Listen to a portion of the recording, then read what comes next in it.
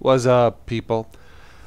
Alright, just a quick tip here. If you are completely new to the world of Linux, if you are going to download a Linux operating system, make sure you follow the instructions carefully. Now for this example here, I'm going to download and test a Zorin OS operating system. In this case, I've gone to their website and I actually want to download the Lite version.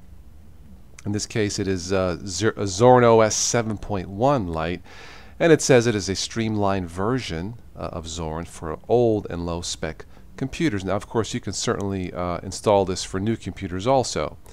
But the main thing here, follow the instructions on the respective websites for the download. Now, here it says, attention, to avoid any complications, we recommend you download Zorin using Firefox. Now, I've actually gone to their website using Chrome, but what I'll do here, once I'm done with this, I'll just go to Firefox and download it from there. Now, it certainly is possible that if I download this in Google Chrome, that the download will be perfectly fine.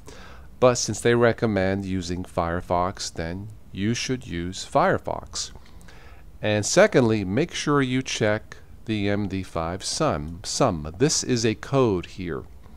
If this code does not match the code in the download, you need to re-download it again. Don't install this if this code does not match, because the install will be corrupted. Now, if you don't know what this is, I've done multiple videos on MD5 sum.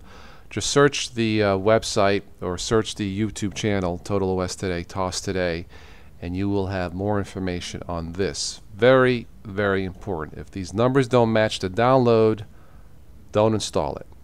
Alright, so I'm going to leave you now because I need to download Zorin OS 7.1 Lite. Catch you later.